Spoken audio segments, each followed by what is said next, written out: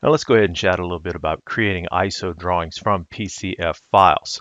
So it's important to know that when you generate an isometric drawing from the model, a piping component file is automatically created. We call those PCFs for short.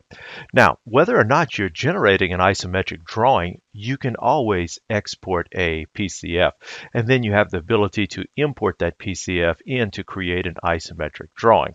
You can also import a PCF file that's created from another program, and a lot of people use those extensively. But let's take a look at this first. We're going to go ahead and we're going to export this piece of piping out to a PCF file rather than create an isometric drawing with it now. And whenever you do that, you'll get this dialog box. I'm going to go ahead and I'm going to select both line numbers for these pipings that are going to go here. And then I'm going to change the location of the PCF file because I have a special little folder that I want to drop these PCF files in. Okay, so now I've identified my location. I've identified the numbers of the lines that I want to make PCF files with, and I'm going to go ahead and create those. So as those files are creating, I will be able to import those later to be able to be brought into drawings. Now what I'm going to do is I'm going to go ahead and I'm going to switch files here just for a second. And I just want you to see that I do have a blank file, so there's nothing existing here. And what I want to do is I want to make a PCF from an, I want to bring it to an ISO. So what I'm going to do is I'm going to go ahead and I'm going to add some PCF files here. I'm going to go into my desktop file.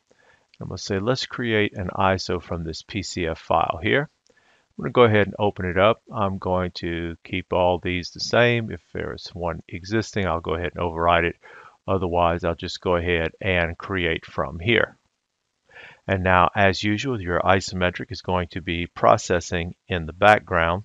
And when it is ready, we will get a message in the lower right-hand corner letting us know that our ISO is done. One thing to remember that the isometrics are being created in the background. You're more than free to continue working as the isometrics are being created. And a caveat here is that it does take a little bit of time sometimes depending on the size of your isometrics or how many isometrics or lines that you're creating. And this video was edited for time just a little bit so that you're not staring at a blank screen watching ISOs created. But if you look in the right-hand corner, in the lower right-hand corner, you'll see that all isometrics are created successfully here. And we can go ahead and click on this to get the isometric details. And you'll see all of these isometrics that were created. If you want to see the folder in your Windows Explorer, you go ahead, we'll click on this, and you can see that from only a PCF drawing without opening up any files. Remember, this is the file that we did it from. There are no pipings or anything in there. We did go ahead and we created isometric drawings with bill of materials and everything only from the PCF file. Let's go ahead and import a PCF file into a 3D model. What we're going to do is we're going to go into the Home tab, and you're going to see a tool that says PCF to pipe. So we'll go into here and we'll choose the PCF to pipe tool. There it is right there. Of course, your command is plant PCF to pipe if you choose to go into your command line. Then you're prompted to add the line that you wish to bring into the model. I have a folder on my desktop which contains some PCF files that I had exported. I'm going to go ahead and choose this line number here. Then you're going to see that I need to make a spec substitution. Now I can remove this because there's not a spec available, or I can go ahead and make a substitution.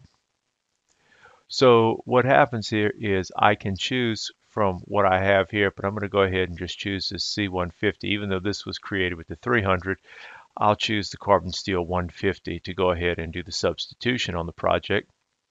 And then I'll say create piping.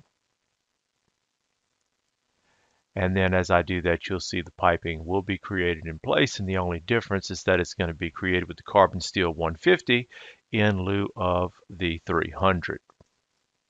Now let's go ahead and try this with a different file. And the main difference here is that we do have a carbon steel 300 spec included in this file here. You can also see it listed in this pipe specs in the project manager. We'll go ahead and do the same PCF to pipe command. We'll change this We'll choose the same line that we did before. And as we open it up, we'll see that the status is okay. And in the settings, we have matches for all the specs, so we don't have to do any substitutions. We'll go ahead and create the piping.